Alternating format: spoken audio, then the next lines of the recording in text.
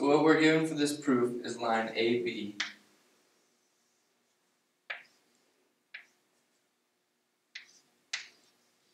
And from the point B on it, two lines produce BC and BD, such that they produce adjacent angles ABC and ABD equal two right angles.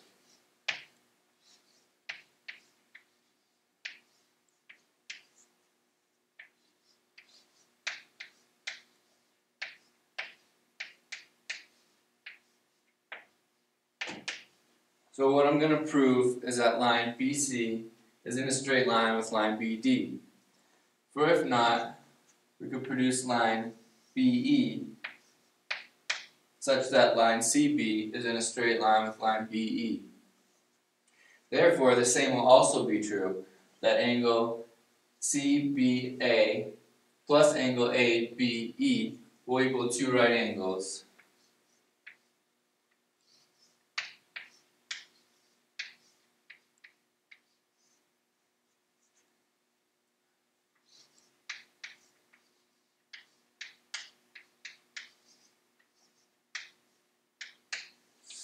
Because both of these equal two right angles, they're equal to each other.